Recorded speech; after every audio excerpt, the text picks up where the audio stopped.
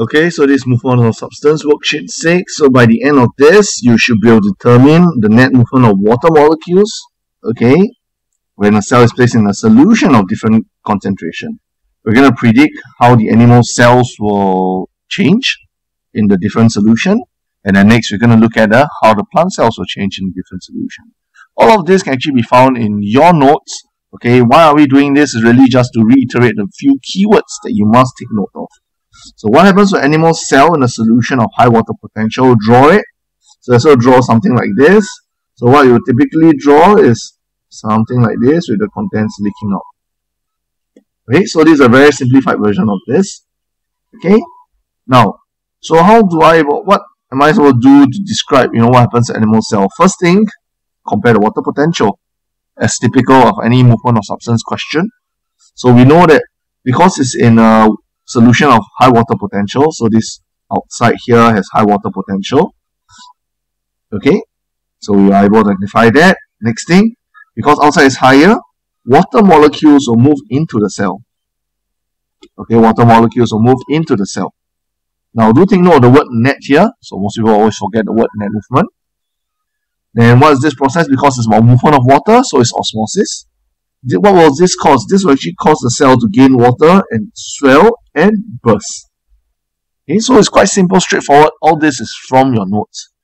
Okay, but why do we do this? Because really is to take note of all the little keywords here. Next one, place in a solution, animal cell in low water potential. So outside is low water potential. So obviously at this time around, water is going to come out. Okay, a bit different from the first one. So comparing water potential, outside has lower water potential. So what this means is that there's a net movement out of the cell. Okay, net movement of water molecules out of the cell. And obviously because it's water molecule movement, this is osmosis. Okay, since the water is lost from the cell, it will shrink and become this idea called crenated. So crenated is a key term here. Please remember about it.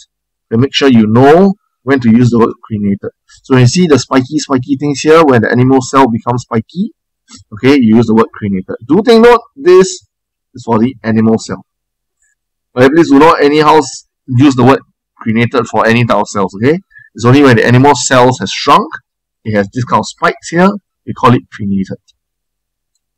Next one, plant cell in high water potential. So outside has high water potential, obviously this time around the water will go in. Now, but what's the difference between animal cell and plant cells? That plant cells has this idea of a cell wall. So the cell wall helps to hold the cell in place. Okay, it doesn't cause it to burst. So first things first, how to explain what happens to it. So we know outside has high water potential. So there's a net movement of water molecules into the cell. So what process is this? Because it's water molecule movement, this is osmosis. So since we know the cell gain water, it will become what we call turgid. Okay, sometimes the word used is also swell. Okay, now why it doesn't burst? Because the cell wall is inelastic. It will actually hold the cell in structure. Okay, so do take note of this idea here that the cell wall is inelastic. That's why the cell doesn't burst. Last one, plant cell placed in low water potential. So this water.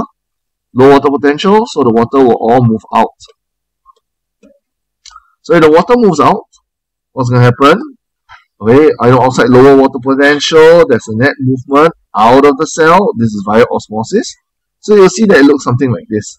Now, describing this cell, once you see this, now although it looks a bit spiky, remember crenated is only for animal cell. As again, crenated is only for animal cell. So how to describe the plant cell here? The key term here is actually plasmolized. Okay? And because it is no longer turgid, flaccid is actually the opposite of turgid. Okay? So it's no longer turgid, it's now flaccid, means flabby. Okay? It ends up being plasmolized. So that's for this worksheet 6.